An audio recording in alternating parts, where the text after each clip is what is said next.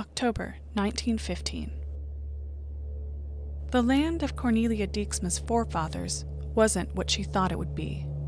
She had imagined Europe to be largely tamed, its landscape beaten into submission by millennia of human settlement. But she was wrong. There were still places that were wild and dark yet, places old and alien, places humans were never meant to tread. Along a lonely stretch of the northern Ardennes, two riders broke over a ridge with the first dawn's light. They hunched miserably against the biting wind slicing across the naked hilltop as they picked their way toward the windbreak of the forested slopes below. They had been traveling for a week and had reached the Ardennes 3 days prior. The first day after they'd slipped into the ancient woods, they had spied lumber camps and the odd hunter or trapper between the trees. They'd given them a wide berth, and since then the two riders had seen no one else. This was good. Their mission was such that the less people saw them, the better. Cornelia Dijksma and Rosamond de Graaf were Knights of the Order of Bona, Knight Couriers for the Order of Joan, and they were carrying a parcel bound for the Dutch Order headquarters in Rotterdam. The parcel was important, and quite possibly dangerous if such secrecy shrouded their journey. If it were anything less, Cornelia was sure that speed would have been prioritized over their stealthy route. That was about as far as Cornelia or Rosamond's speculation went. Bona couriers seldom knew the nature of the contents they conveyed, especially these days. If she were to hazard any further guess, Cornelia might suspect it was an item from the Troyes Order armory to be transported to the Netherlands for safekeeping while the war raged on in France. As Cornelia and Rosamond pierced the tree line and threaded down into the larch and spruce, the cutting wind dissipated, to be replaced by the omnipresent damp and cold of the high fens. Cornelia drew the edge of her scarf up over her chilled nose. It immediately slipped down again as she twisted to glance behind them. "Still think there's someone behind us?" Rosamond said, her own voice muffled behind her scarf. "It's ahead that you should be more worried about." Despite their care, somewhere just before they entered the Ardennes, they must have been spotted. Something was following them. At least, that's what Cornelia thought. They, whatever they were still at a considerable distance, but their presence could be felt, just as a hand not quite touching one's shoulder could still be sensed. Cornelia shifted in her saddle, leaned back as her faithful steed, Willa, stepped her way down a slope. She had heard tell of a sorcerer that had recently been stirring up trouble with the locals, but the matron couriers at the Troyes headquarters had assured her that there hadn't been any new reports of him for months now. Rosamond didn't seem concerned either. "I have never encountered him before, and I've taken this route 3 times this year alone. He's likely been rotated to the front," she'd said when Cornelia had asked about it. Yet that uneasy feeling lingered. "If it's soldiers, they shouldn't bother us." Cornelia could hear the doubt in her own voice. There had been enough reports of knights being caught in the line of fire to bring that assertion into serious question. Hence the very special but oh so uncomfortable vests they both wore underneath their coats, specially crafted by the Dames de Lac to stop bullets. Very few of them had been made, as they were quite difficult to construct, which lent even more weight to the theory that their cargo was important.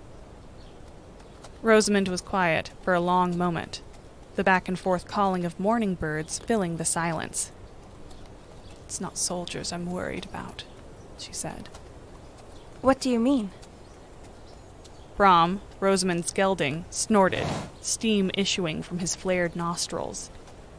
Silence stretched again, but this time it had a different feeling to it, tense and slightly hostile. There had been many of those between Rosamond and Cornelia. Their partnership was new, and not begun under the best of circumstances. The Knights of Bona seldom traveled alone. They were assigned to partners or teams that worked closely together, sometimes for years. But Rosamond's partner had fallen ill shortly before this mission, and Cornelia, An American newly arrived to aid the European couriers, was assigned as the replacement. While Rosamond was a native to the Netherlands and could travel freely across all borders, Cornelia's claims to Dutch citizenship were less convincing to hostile factions, any number of which constantly surrounded them.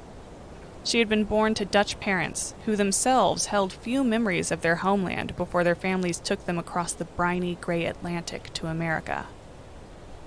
So, while they were roughly the same age, Cornelia pushing 40, Rosamond just on the other side of it, and both of them shared any number of similarities in profession and preferences, they still felt out of step with each other.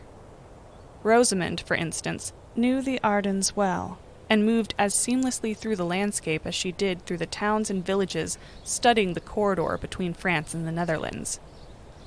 To Cornelia, the High Finns were alien, and while she could speak Dutch fluently and French passably, the people were equally so, their culture and customs familiar, until suddenly, and without warning, they weren't. Clearly her question had tripped across one of these invisible divides and exposed her ignorance of something, the history and culture of the place, or perhaps the larger wartime situation in the Ardennes. Cornelia waited for an answer patiently. It wasn't her fault that she was ignorant, and if Rosamond had an issue with it, she had better let go of her ill feelings fast. They wouldn't serve either of them well. At length, Rosamond admitted, "There have been reports of a creature in the area. A unicorn." Instantly, any number of paintings, tapestries, and woodcuts sprang to Cornelia's mind, all fanciful, all featuring gentle creatures yielding to the touch of maidens, all colored by the rosy recollections of childhood fairy tales first told to her by her mother, and then by her to her own daughter, Nora, at bedtime. She touched her collarbone. Beneath layers of cloth sat her ID tags and a charm. A unicorn. Cornelia traced it, her daughter's tiny unicorn cast in silver on its chain. Do you think we'll see it? Pray that we do not. At that, Cornelia looked askance at her partner. I don't Do understand. they teach you nothing in the American order? About unicorns? Cornelia shrugged. Not especially. It isn't relevant to us. There are no unicorns in America. Their conversation halted as they focused on navigating through a particularly rocky outcrop along the hillside. Once they cleared it and their horses' hooves were again striking soft mud and larch needles, Rosamond continued. Unicorns are not simple, biddable horses with magic horns on their heads. They are vicious, highly territorial, and powerful beyond belief. They have been known to eat wolves, lions, and men alike. Understand this, Dijksma. They are not horses. They are not sweet. They are intensely magical beings, and they do not take kindly to humans trespassing. They walked this earth long before man, and they do not favor us for what we have done to their garden. After this grim proclamation, and an additional short silence, Rosamond went on to describe the recent rampages this unicorn had been on, destroying any farm less than 250 years old in the region. Anything that was built after it went to sleep last, she said, as if that were all the explanation needed. Cornelia contemplated these new, disturbing facets of unicorns as they continued their trek north. It was slow going. The forest was thick, the terrain rolling, sometimes rocky, sometimes wet and spongy, and the cold mist that had risen with the sun was replaced by the chill haze of low clouds dragging their pale fingers through the trees, making the autumn yellow of the larch and blue-green of the spruce a vague suggestion of colors in a ghostly white field. It was impossible to tell the sun's position in the sky, but Rosamond seemed to know exactly where she was going anyway. Cornelia never once saw her consult the compass tucked away in her coat pocket. Occasionally they would hear movement in the woods around them. Cornelia's hand would drift toward her sword then, situated in easy reach between her saddlebags. Rosamond would pause and listen before declaring it a deer or a fox or, in the only instance she betrayed any anxiety, a boar. Finally the clouds lifted, just in time to reveal a dimming sky.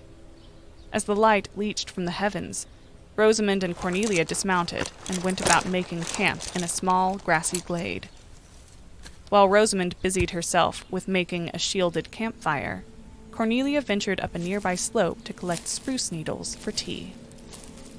"Stay sharp," Rosamond called after her. "There are boars about yet." And unicorns? Cornelia jested. "And unicorns." Rosamond did not sound amused. Cornelia sighed.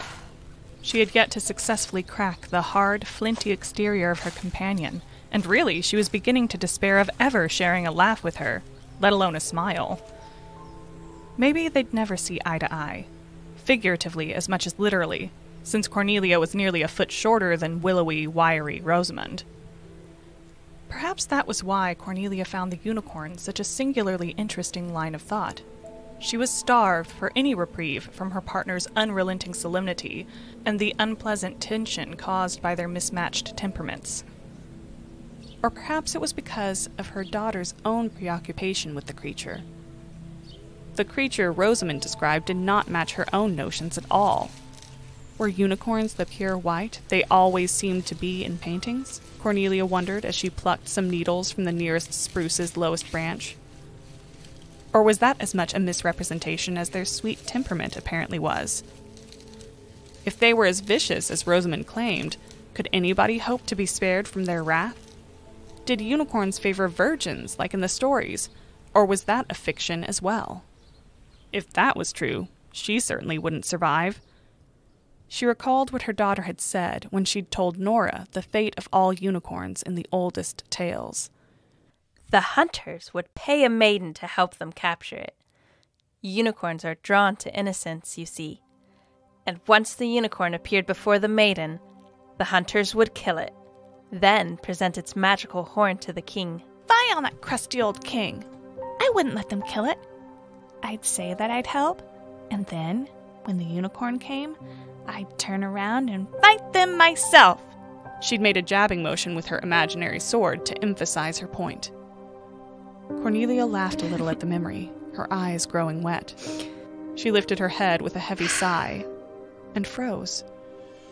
There, standing on the ridgeline, backlit by the dying light, was a horse. Instantly, Cornelia checked its forehead. It had no horn. A horse, then, without a rider or saddle. It was large, at least 17 hands tall, dark-colored, possibly a bay, and well-muscled.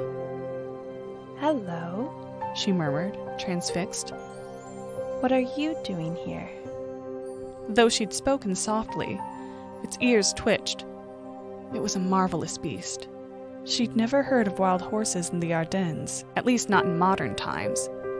That meant it had to have escaped from some village, or even been released into the forest to prevent it from being commandeered by one army or the other and turned into a draft animal, which was practically a death sentence at this point. If so, she applauded the owner's resolve. It would truly take an act of love to release, and possibly lose, such a fine specimen. Taken with its beauty, Cornelia stepped forward. No sooner did she move than the horse tossed its head and bolted away, instantly dissolving into the deepening dark. "I saw a horse just now," Cornelia said as she returned to camp, gratefully stepping into the orange ring of light cast by the fire. "Just a horse. No rider." Rosamond only paused briefly from her habitual inspection of her kit. Strange. I wouldn't expect to see stray livestock this far into the woods. She frowned. We should move on early tomorrow. We can't risk being discovered by whoever might come looking for it. Cornelia set to brewing them some tea before settling onto a fallen timber and shoving her hands into her coat pockets. Her gloved fingers traced the squared edge of their precious cargo, tucked safely into her coat's inner pocket. The package was a small, book-sized parcel wrapped in wax paper, wound around 3 times with cord, and sealed by a large wax seal. While invisible to her naked eye, she knew that each component was imbued with heavy enchantments waiting to be undone by a magistra with the appropriate key spells. Key spells weren't the only way to open the package. The right magician might be able to crack it, or even non-practitioners if they had the brute strength. But the key spells were the easiest way to do it without damaging the object inside or breaking some tools and losing a few fingers along the way. A matching package remained tucked in Rosamond's saddlebags, but that was the decoy. Yet another indication that whatever they were carrying was immensely valuable. After a quick supper of dry rations and checking to be sure Willa and Brom were secured to their tree for the night, they bedded down close to the campfire. As it was every night, Cornelia took the first watch, and Rosamond dropped immediately into a dead sleep. The Ardennes were quiet at night.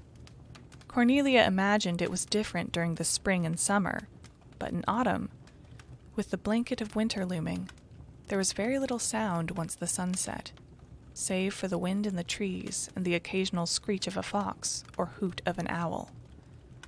But that night, there was no wind, and no creature so much as peeped. There was only the soft crackling of the fire. At first, the eerie silence only registered as a feeling of unease, a wrongness Cornelia couldn't quite place. Then she realized, and she glanced over at the horses. Normally they sighed and shifted over the course of the night. But now, she noticed with tightening dread, they stood stock still, ears pricked, eyes alert and glistening. They were watching the tree line to her left.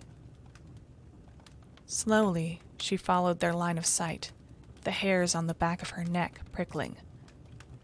The fire's light did not reach far, and the sky was moonless.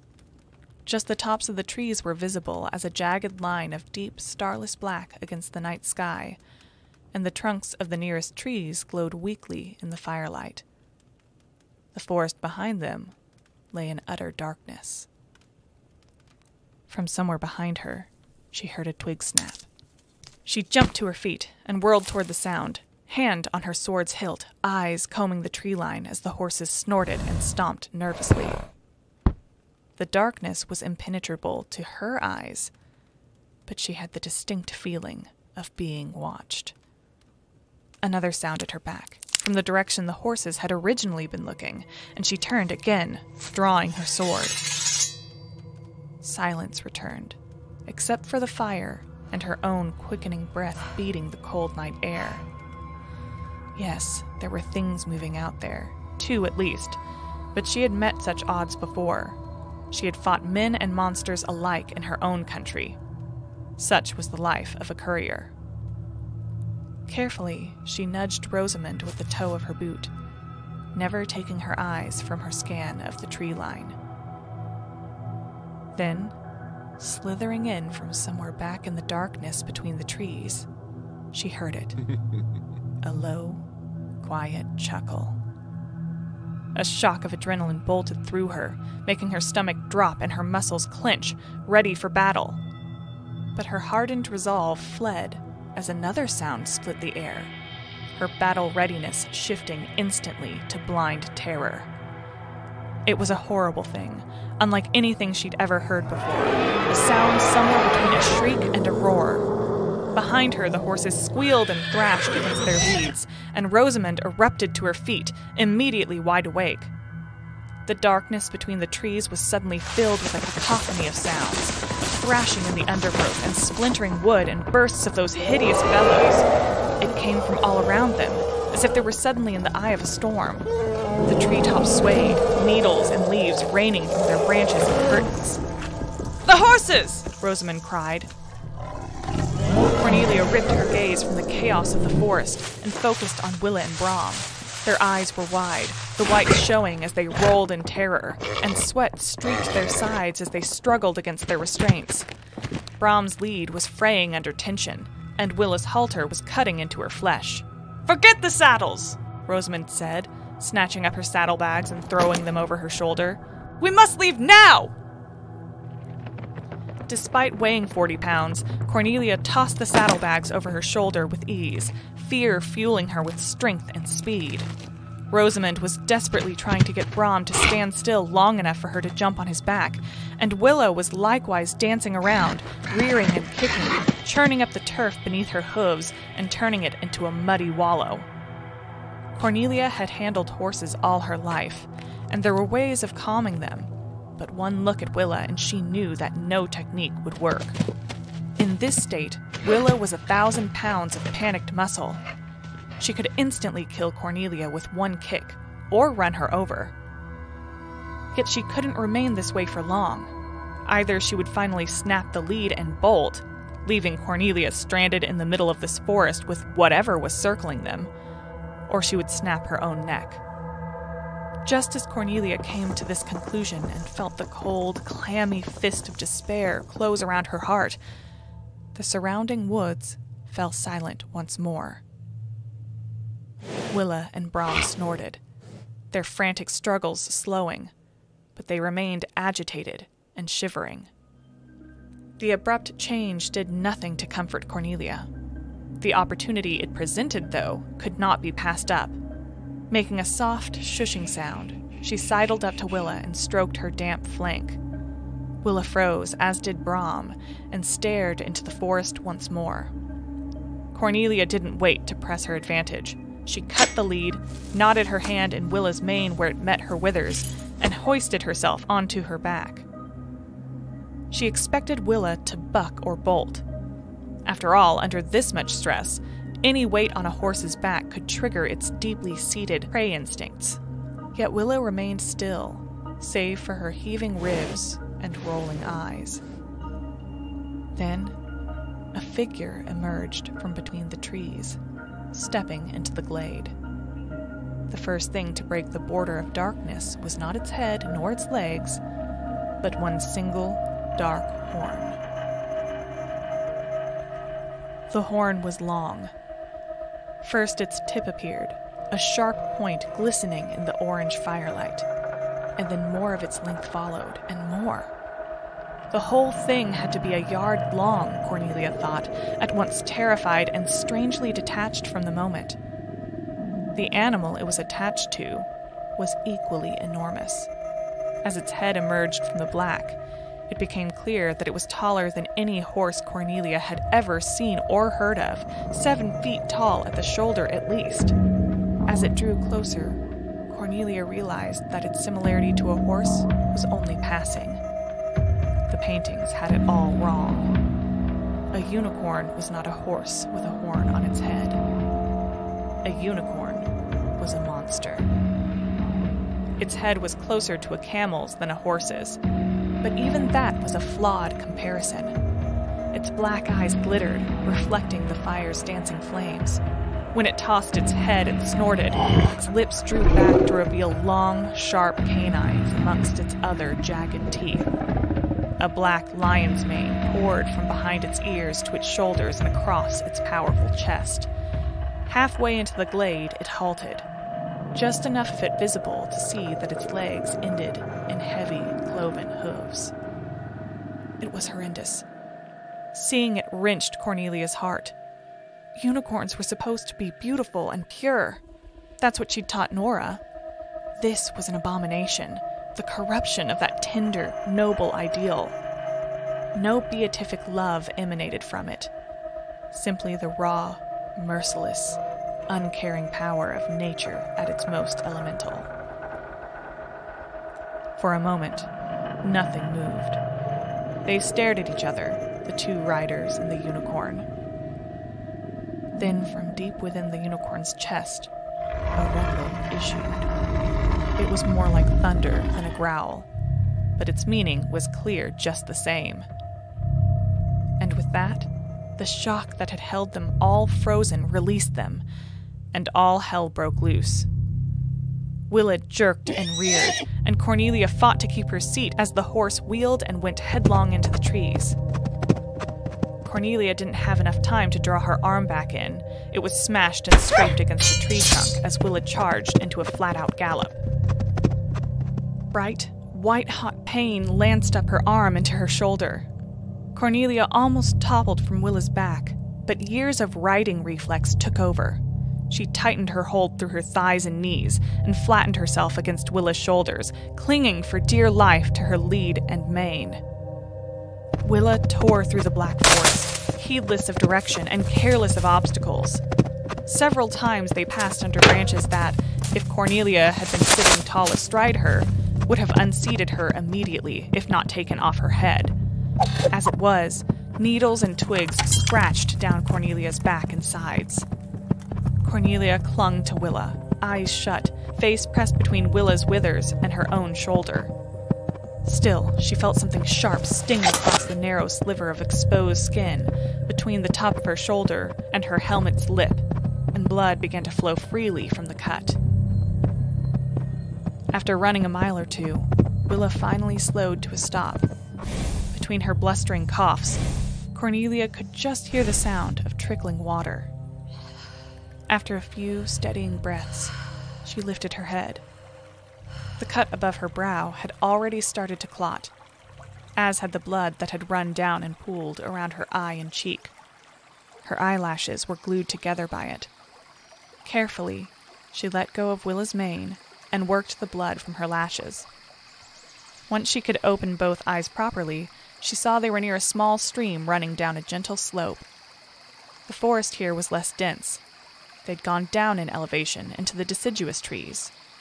Most of their reaching branches around here were already bare, and starlight penetrated the sparse canopy to the leaf-carpeted ground.